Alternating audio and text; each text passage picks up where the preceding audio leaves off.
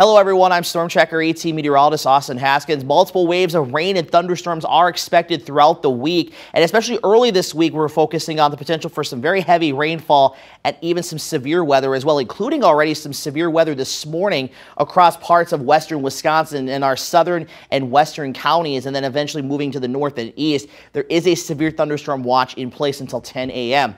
This is all along this cold front that's moving through and stalling out essentially, and then this warm front's going to move through later on tonight and tomorrow, and that'll set the stage for more heat and humidity to build in, and another threat for severe weather and heavy rain tomorrow as well. So that main wave of storms moving through right now, that should be out of here by about midday or so, around 11 or noon. And then the forecast in the afternoon is going to get a little bit tricky because some models show more storms developing.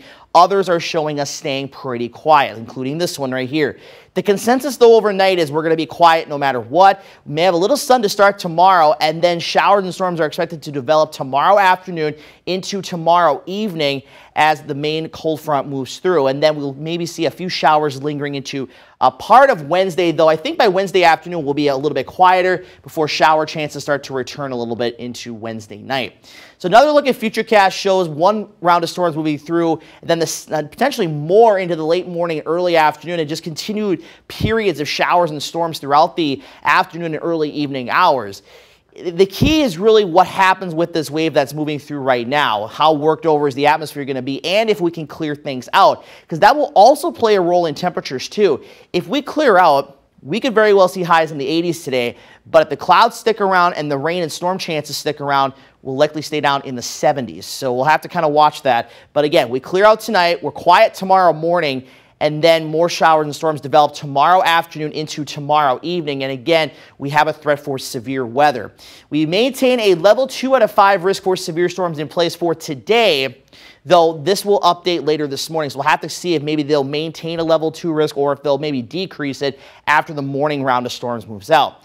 We have a level 2 risk in place for tomorrow, which I'll show you here coming up. The hazards this morning will be winds up to 70 miles per hour, hail up to ping pong ball size, and a very low risk of maybe a tornado spinning up. But so far this morning with those storms, they have been mostly a damaging wind threat.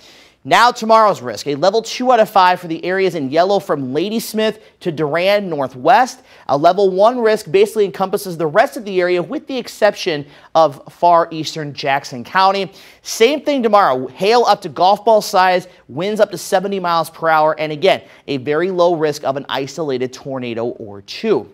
Again, we'll keep you updated as newer data comes in.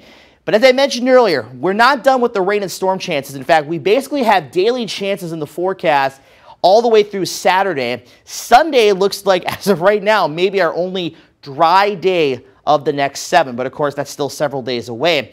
And we are looking at potentially through Saturday night, another 1 to 3 inches of rain on top of what's fallen already.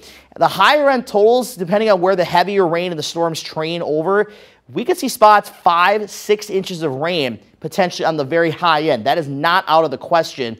And we have flood watches in place for parts of the area through Wednesday morning. And also, not to mention too, rivers, creeks, and streams are going to be on the rise. So something that we're going to be watching, a lot of weather going on this week. So I encourage you to stay with us for updates. So I have our high today at 81, but again, that's dependent on the cloud coverage and the rain and storm coverage. 90 for tomorrow, and it's going to be humid this entire week too, regardless of temperature. So heat index values tomorrow in the mid-90s. Then we'll level off upper 70s to low 80s after that with, again, daily chances for showers and thunderstorms.